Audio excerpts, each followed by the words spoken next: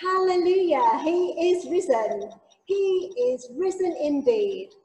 Good morning, everyone, on this glorious day, and I trust that you will meet with a risen Saviour this morning. We gather today in joy and celebration, and along with the angels, we declare, you seek Jesus of Nazareth who was crucified. He is risen. The Lord is risen indeed. Let's all join in with our first song together.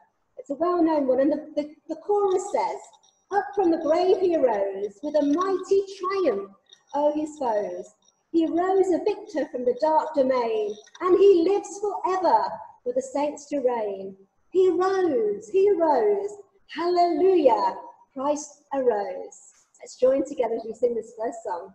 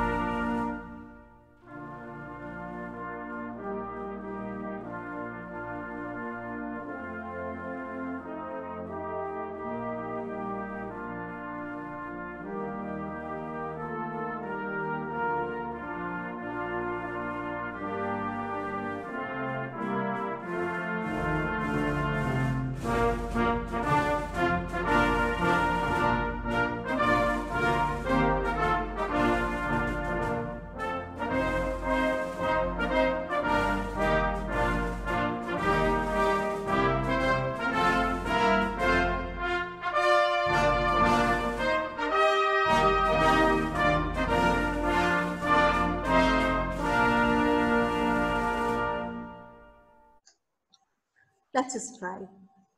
Lord Jesus Christ, we thank you for the great message of Easter, your awesome triumph over the forces of darkness and the power of evil.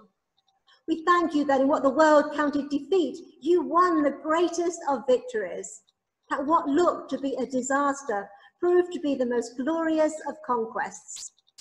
In the valley of sorrow and suffering, in the shadow of death, you have demonstrated that God is present, working out his eternal purpose. And for that glorious truth, we thank you.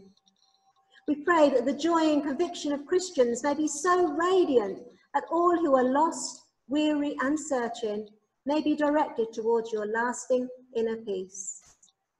And Father God, we are very conscious today of those who are suffering through having contracted the COVID-19 virus.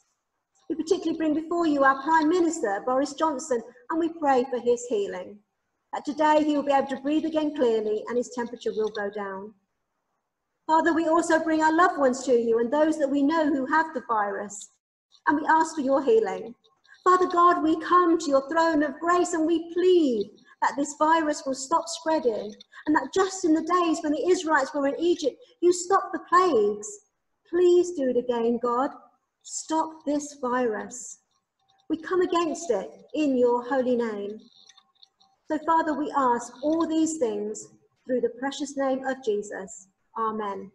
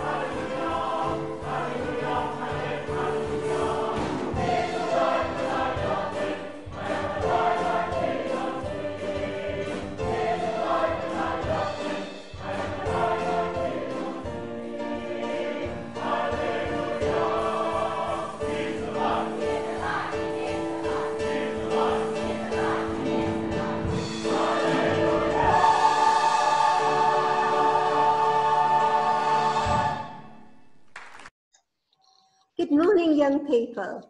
And today I want to thank all of you who sent me your models, pictures, prayers, and we also have a video clip. So firstly, we have this wonderful model made by Ruby and Lily, built in Lego. It is the crucifixion and the resurrection. Let me show you. Here we have the crucifixion and the resurrection made in Lego by Lily and Ruby. The next slide is an Easter garden made by H. Doesn't it look beautiful?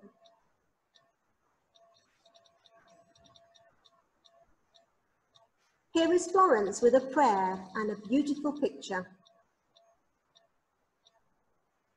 Let me read you the prayer that Florence has written. Dear Lord, we have to thank you for the Easter celebration, because if you hadn't rose again, there would be no Easter. So thank you so much. Also, we pray for all the people with coronavirus and have lost their loved ones. Amen. Now we have Ella and Alfie with their pictures and prayers.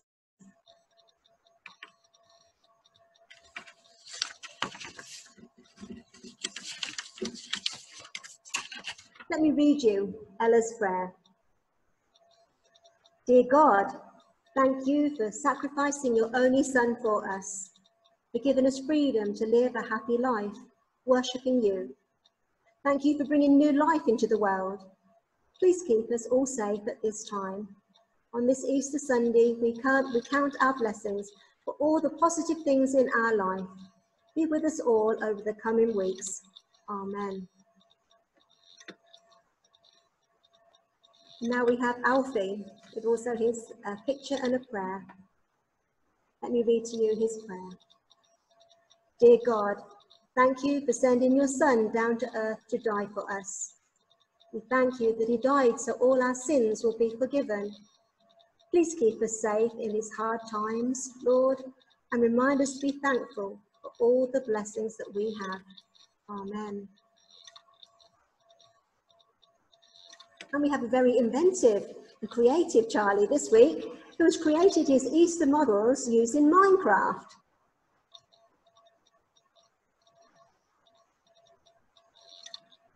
Well done, Charlie. And now we have our final message to us all, read by Alfie. Happy Easter, everyone!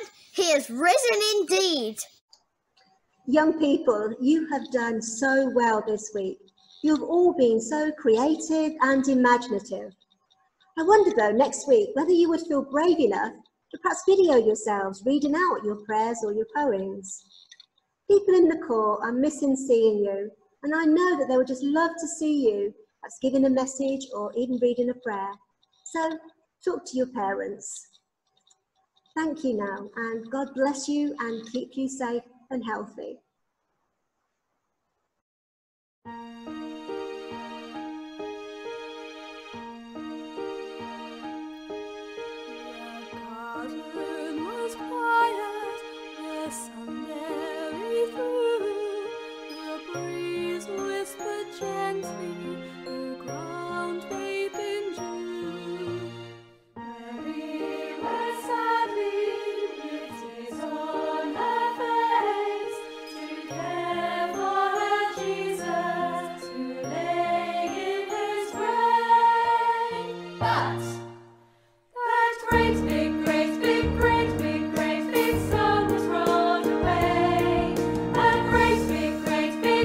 Surprise on that first Easter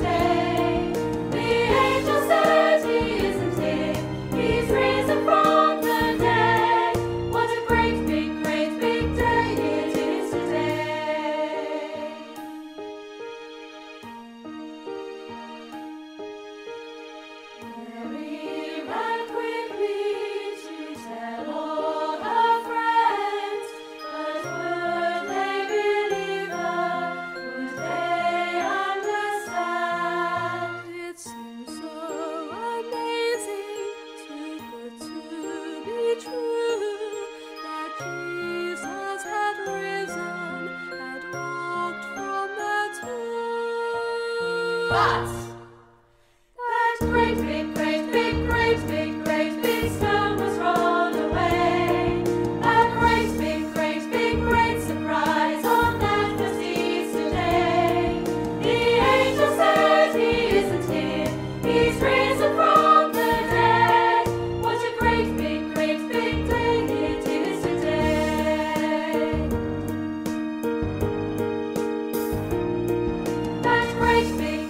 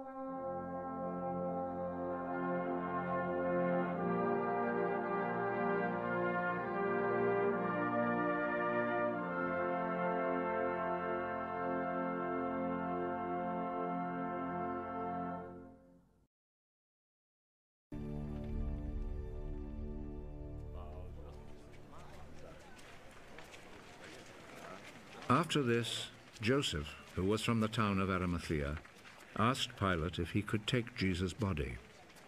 Joseph was a follower of Jesus, but in secret because he was afraid of the Jewish authorities. Pilate told him he could have the body, so Joseph went and took it away. Nicodemus, who at first had gone to see Jesus at night, went with Joseph, taking with him about 100 pounds of spices, a mixture of myrrh and aloes. The two men took Jesus' body and wrapped it in linen cloths with the spices, according to the Jewish custom of preparing a body for burial. There was a garden in the place where Jesus had been put to death, and in it there was a new tomb where no one had ever been buried. Since it was the day before the Sabbath, and because the tomb was close by, they placed Jesus' body there. Early on Sunday morning, while it was still dark, Mary Magdalene went to the tomb and saw that the stone had been taken away from the entrance. She went running to Simon Peter and the other disciple whom Jesus loved.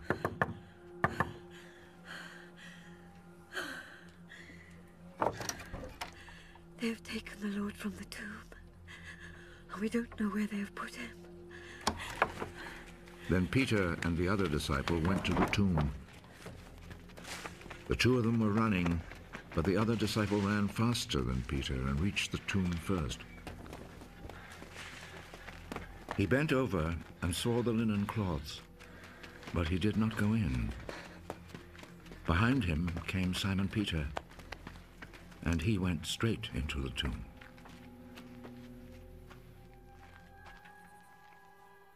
He saw the linen cloths lying there, and the cloth which had been around Jesus' head. It was not lying with the linen cloths, but was rolled up by itself. Then the other disciple, who had reached the tomb first, also went in. He saw and believed. They still did not understand the scripture which said that he must rise from death. Then the disciples went back home. Mary stood crying outside the tomb. While she was still crying, she bent over and looked in the tomb.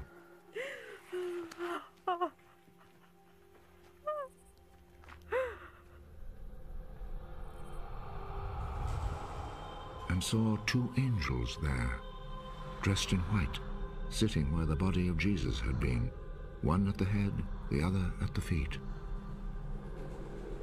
"Woman, why are you crying?" they asked her.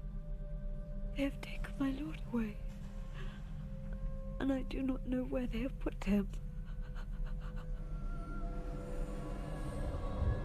Then she turned around and saw Jesus standing there. But she did not know that it was Jesus. Woman, why are you crying? Who was it that you were looking for? She thought he was the gardener, so she said to him, If you took him away, sir, tell me where you have put him, and I will go and get him.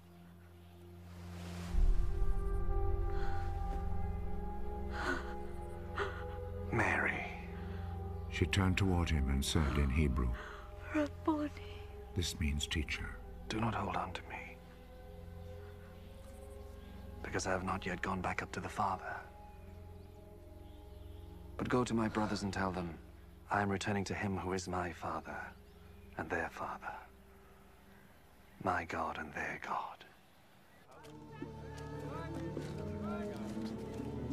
So Mary Magdalene went and told the disciples that she had seen the Lord, and related to them what he had told her.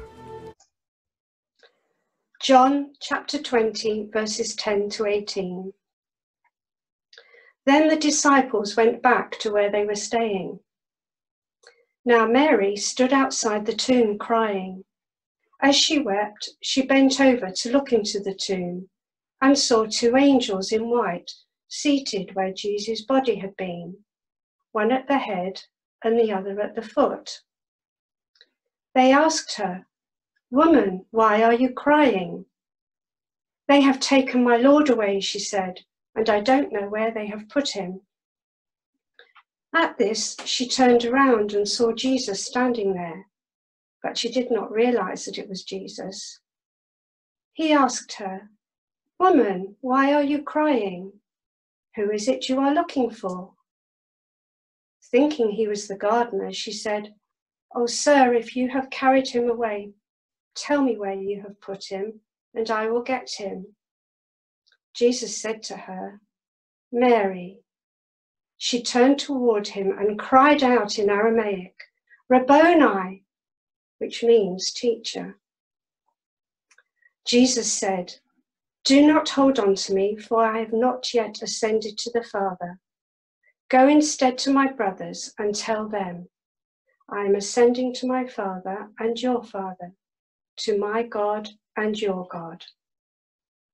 Mary Magdalene went to the disciples with the news, "I have seen the Lord."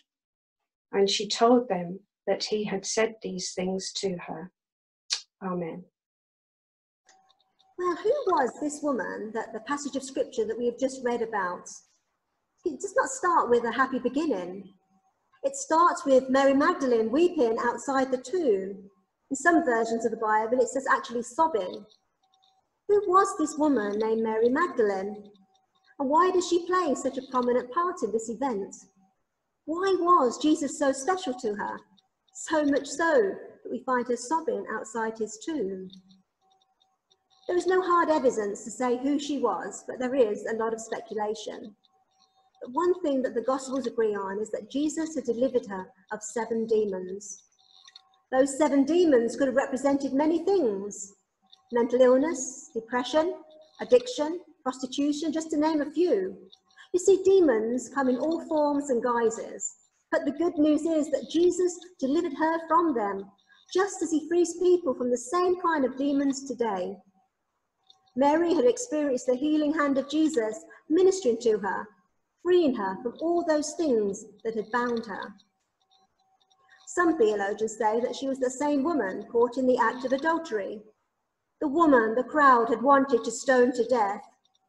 She'd been rejected, they had called her names, despised her, and had wanted to stone her. I wonder if there's anybody here that has ever felt that the whole world is against you, and you have nobody that understands you or even likes you. Well, that was how Mary must have felt before Jesus came into her life. You see, Jesus not only stood up for her against the crowd, but he understood her. He accepted her. But more importantly, he loved her, faults and all. Yes, he told her to change her ways, but he was there to help her do it. Imagine having Jesus as your captain, someone to stand up for you, knowing that he'd always be on your side, because his love is unconditional. Again, it's thought that this is the same Mary that had poured the expensive fragrant oil on Jesus' head. This was a treasured possession. It was something so valuable you would not want to waste it.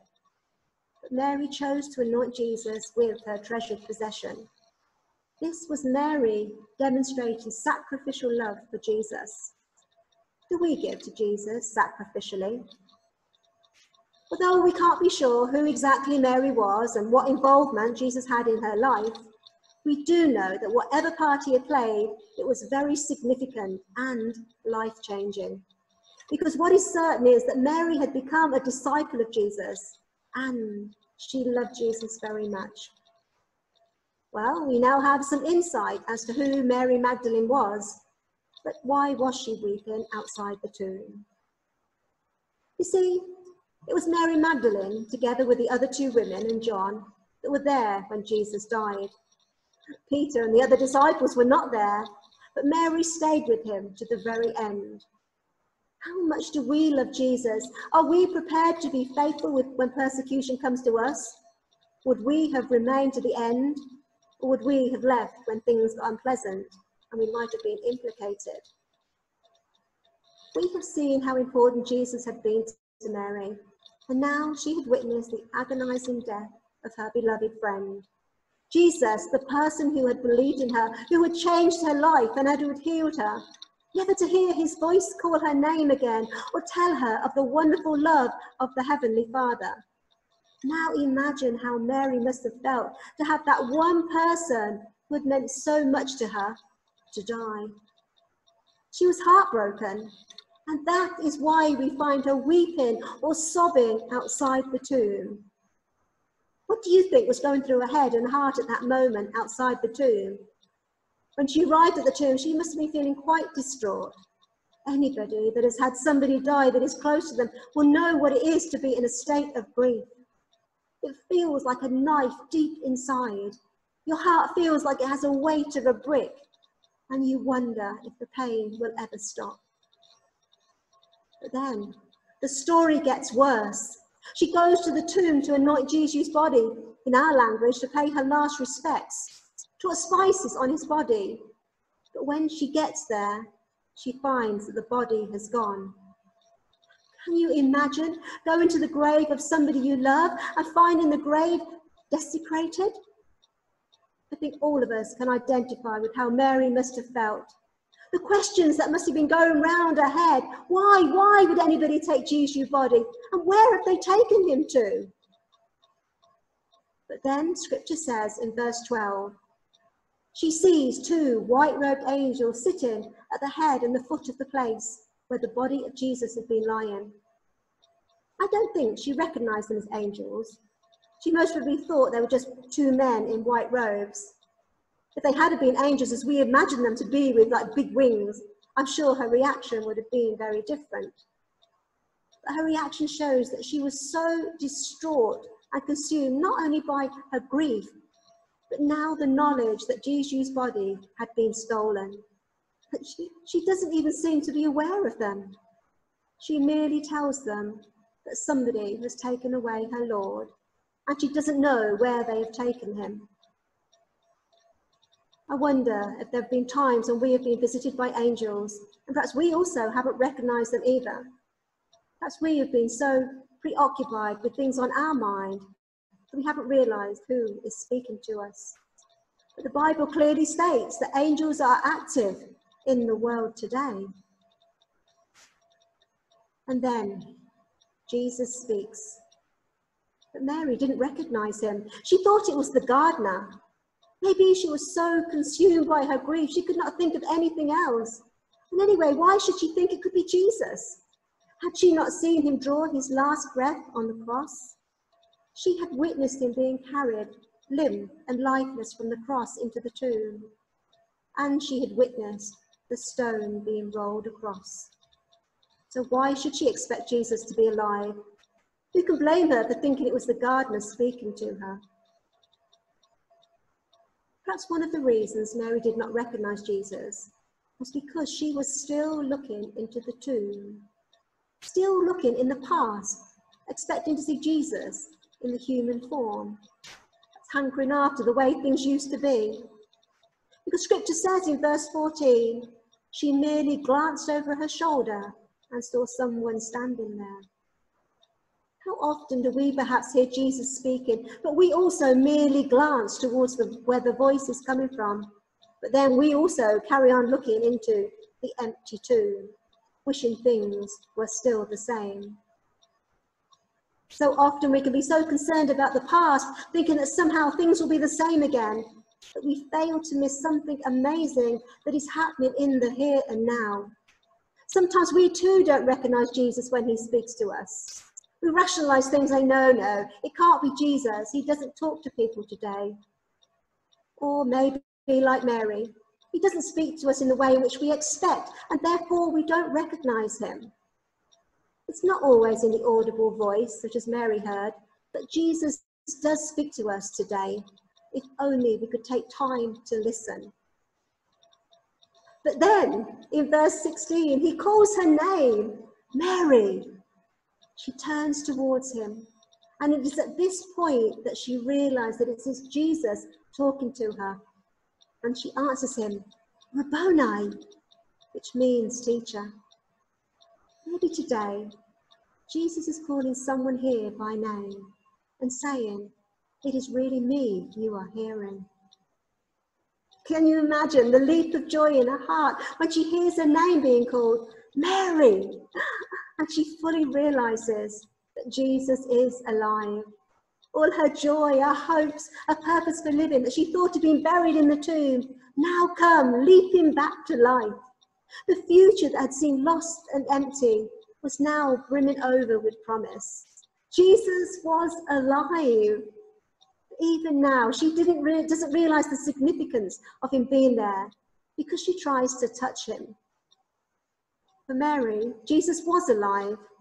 Yes, his body would go back to heaven, but he would send his Holy Spirit to continue to live with her and be with her, just as he did when he was on earth.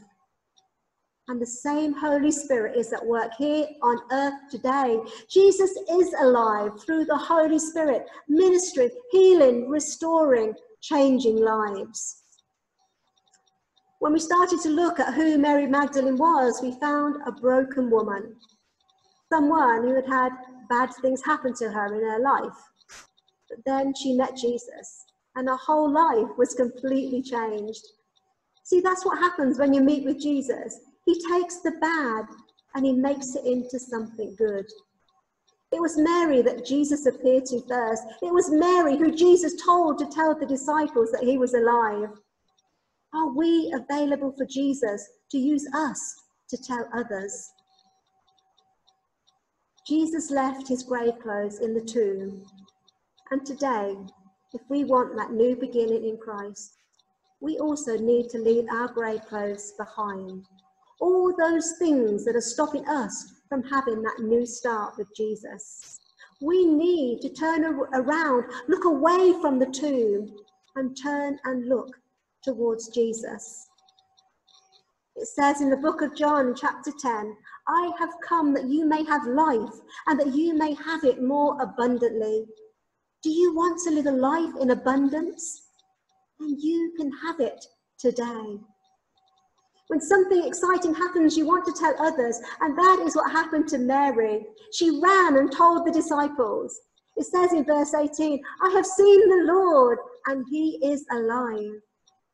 And today I pray that nobody will go away from here without experiencing that Jesus is alive. And that just like Mary, he would touch our lives in such a way that we also will want to tell others, I have seen the Lord. He is alive. It may be today that you're perhaps not at that place yet, and you know that you need that special touch from Jesus. Maybe today you have identified yourself with a grieving and broken-hearted Mary, and you need healing. Or maybe you have identified yourself with a person who's been rejected and despised, and you need to know the unconditional love of Jesus. Maybe today you are hearing Jesus calling your name, offering you a new life, a new beginning. Perhaps there is someone watching today, listening today, that has given their life to Christ, but they have lost that sense of being alive.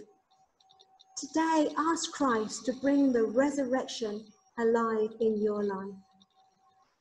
Whatever your need is today, Jesus is here, right where you are, ready to meet you, because he is alive.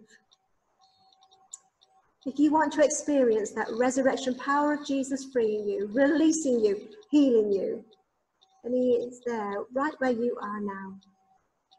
You see, from the bleakest of endings, with Jesus dying on the cross, God is able to bring new beginnings beyond our wildest dreams through the resurrection of Jesus.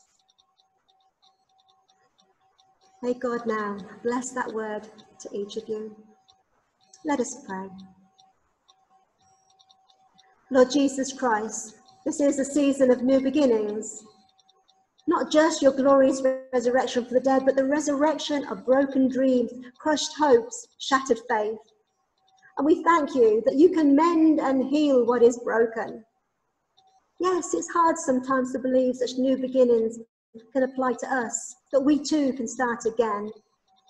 And we look at our own situations, the problems that won't go away, the mistakes we go on making, and we see little prospect of change, no reason to believe life can be different. But you have promised that we shall be born again, that anyone who trusts in you will become a new creation, renewed, remade, refreshed, through your grace. Lord Jesus Christ, this is a time of new beginnings, a fresh start, a day in which we celebrate the promise of resurrection for all, your gift of new life from old, and we praise you for it. Risen Saviour, conqueror of sin and death, raise to us newness of life. Hear our prayer, for we offer it in your name. Amen. Well, let us sing our final song together, Thine Be the Glory.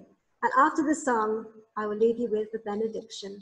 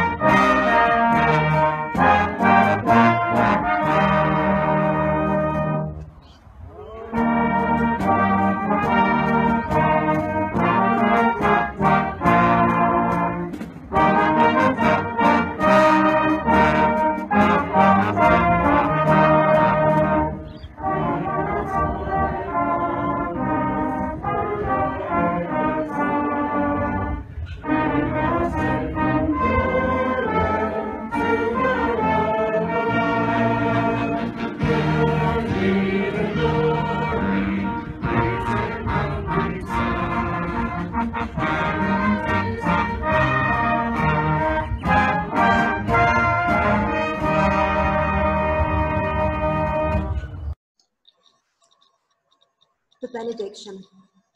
We go forth on Easter Sunday rejoicing in the risen Saviour, Jesus, who goes before us. Live this week, people of God, in the power of the living one. In the name of the Father, the Son, and the Holy Spirit. Amen.